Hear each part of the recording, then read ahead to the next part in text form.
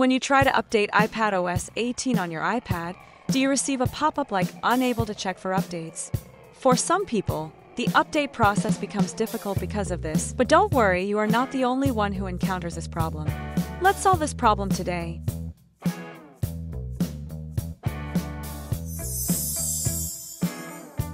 To ensure a smooth iPad system upgrade, here are the preparations you need to make before the update.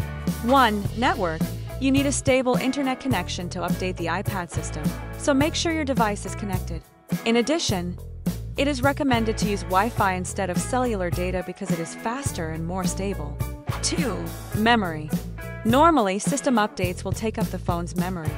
If your iPad has less than 20 GB of memory before the update, we recommend that you clean up the phone's memory first. 3. Power. iPad system updates consume a lot of power, especially for large updates. Power is particularly important, so you can charge the device before the update or connect it to the charger and run the update. After you are ready to upgrade, you can choose the first method to check for iOS 18 updates by using iTunes. However, there is a risk of data loss when updating through iTunes, so please proceed with caution. Launch iTunes or Finder on your computer. Connect your iPad to your computer using a USB data cable. Wait for Finder to recognize your iPad. Click the iPad icon on the left, tap on Summary. In the Summary tab, find the Check for Updates button and click it.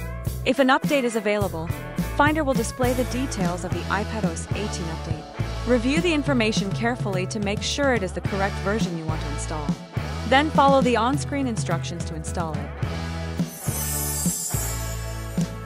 If your device is ready for the update but still can't update properly, and you don't want to use iTunes to erase the data of your device, then you should try AnyFix. This software is a one-stop solution to fix various iOS, iPadOS, tvOS, iTunes issues in minutes. It allows your iPad to be updated quickly and efficiently without worrying about data loss. Now, you can follow the steps below to fix iPad stuck on software update. Step 1. Free download and launch AnyFix on your PC or Mac. Then choose System Repair. Step 2. Connect your iPad with computer and tick Update Issues option and click Start Now button. Step 3. Choose Standard Repair from the 3 modes AnyFix provides. Click Standard Repair button. Step 4. Wait for a moment until AnyFix finished its repair journey.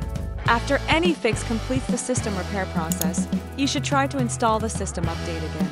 All you need to do is follow the instructions on the interface to update your iPad, and now AnyFix supports iPadOS 18. Choose Upgrade Downgrade iOS. Then click one-click to upgrade iOS iPadOS and tap on Start Now. AnyFix will download the latest version of the firmware on your computer. Click on the download and then tap on Upgrade to go to the next step. During the whole process, please keep your iPad connected to your computer. Now you need to wait for a while. Once AnyFix finishes the update process, you will see the upgrade completed on your computer. AnyFix can fix most iPad or iPhone system problems, in addition to directly upgrading or downgrading your iPad to any iOS version you want. We have also listed its other features. 1. It can fix 150 plus iPhone problems, and 3 repair modes are provided to choose from based on the specific problem. 2. It makes every effort to ensure you can fix Unable to Verify Update iOS 18 with the highest success rate. 3.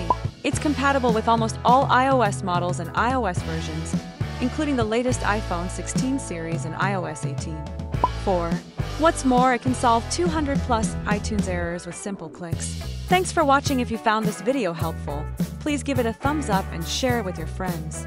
Don't forget to subscribe to our channel for more tech tips and tutorials. See you next time.